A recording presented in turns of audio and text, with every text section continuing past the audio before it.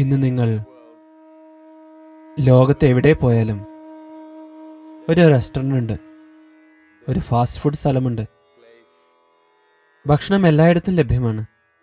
അപ്പോൾ നിങ്ങളിൽ അധികം പേരും ഒരിക്കലും വിശപ്പ് രുചിച്ചിട്ടില്ല. നിങ്ങൾ 2 ദിവസത്തേക്ക് ഭക്ഷണം കഴിച്ചില്ലെങ്കിൽ നിങ്ങളുടെ കൈകളിൽ നിന്നും ജീവൻ വഴുതി പോവുകയാണ്. അപ്പോൾ അന്നദാനം എന്നാൽ ജീവൻ നൽകുന്ന ഒന്നാണ്.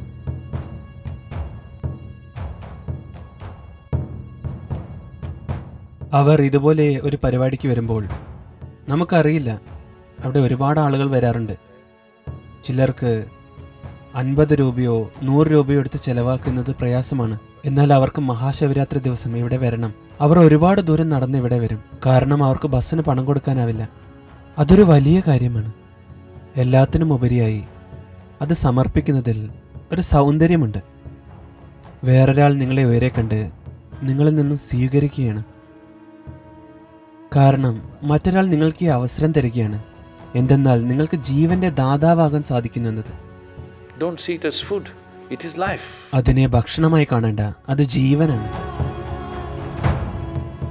ഒരുപക്ഷെ നിങ്ങൾ നിങ്ങളുടെ അച്ഛനെയും അമ്മയെയും വലിയ സ്നേഹത്തോടെയും കൃതജ്ഞതയോടെയും നോക്കുന്നുണ്ടാകാം. അമ്മയാകുന്നതിൻ്റെ പ്രധാനപ്പെട്ട ഭാഗം അവർ നിങ്ങൾക്ക് തുടർച്ചയായി അന്നദാനം തന്നു, ശരിയല്ലേ? ഈ ഒരു കാര്യം അവർ ചെയ്തില്ലായിരുന്നെങ്കിൽ അവർ നിങ്ങളെ ഉമ്മ വെച്ചു, കെട്ടിപ്പിടിച്ചു, പക്ഷെ അന്നമില്ല. നിങ്ങൾ അവരെ സ്നേഹിക്കുമോ? ഞാൻ ചോദിക്കുകയാണ്. അപ്പോൾ ഇത് മാതൃത്വത്തിൻ്റെ പ്രധാനപ്പെട്ട ഒരു ഭാഗമാണ്. അപ്പോൾ അന്നദാനം എന്നാൽ ഈ ലോകത്തിന് മുഴുവൻ മാതാവാകാനുള്ള അനുഗ്രഹം നിങ്ങൾക്ക് ലഭിക്കുന്നു എന്നതാണ്.